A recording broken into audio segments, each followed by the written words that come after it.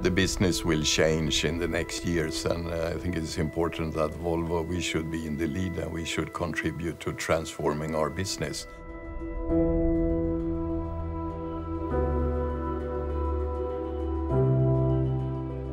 It's really about going from selling cars into delivering mobility services to our customers.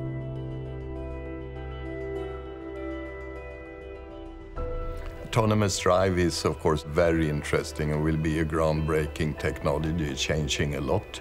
First of all, it enables us to take the really big next step when it comes to safety, but it also enables the consumers to spend hours in the car doing something else than just sitting driving.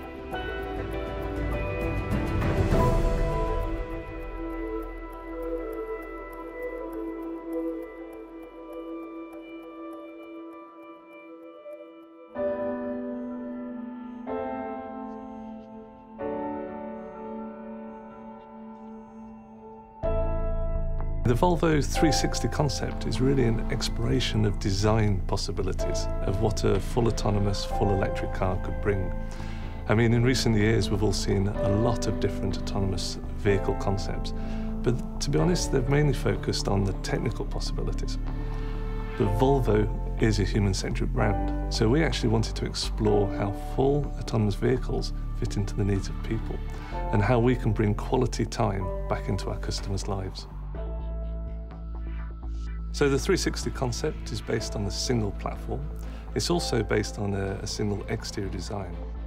But what we've looked at is 4 different interior scenarios.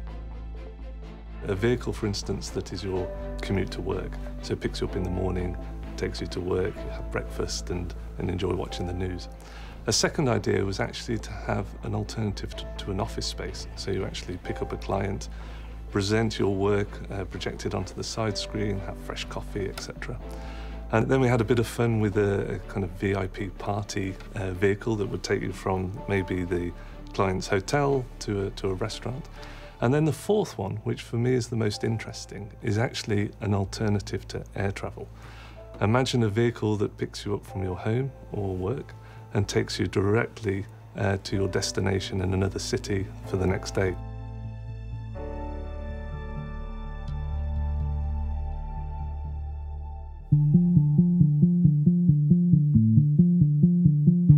Domestic air travel sounds good when you book your ticket. In reality, it's a hassle going through the airport before you actually end up on the plane.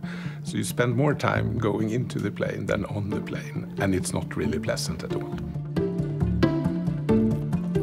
The airplane industry is gigantic. We have hundreds of millions of domestic air travel every year, and it's a multi-billion-dollar industry. So it's a massive business opportunity to find an alternative to this.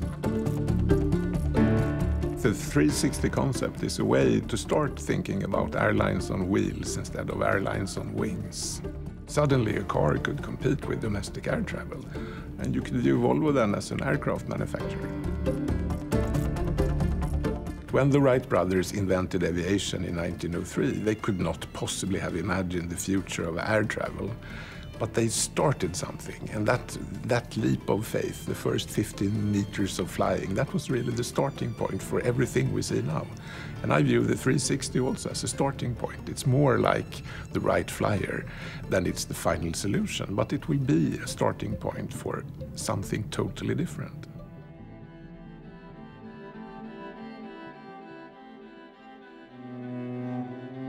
Safety and autonomous drive, they really go hand in hand. Autonomous drive will give you time back, it will give you comfort, relaxation, but it will also increase the safety because it will take the stress and strain out of driving and increase the safety of the traffic situation. Autonomous drive will be introduced gradually, of course, and with that comes a mixed traffic situation.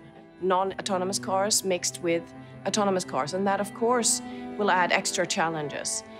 There will potentially be accidents also in the future, so we cannot forget about the protective safety. This will be as important in an autonomous car as it is in today's cars. Moving into a world where we have autonomous cars mixed with pedestrians, bicyclists, and other cars, we need to look into a universal standard for communication from autonomous car to the surrounding. And today, the communication with the driver is very subtle, but with an eye contact. We need to translate that.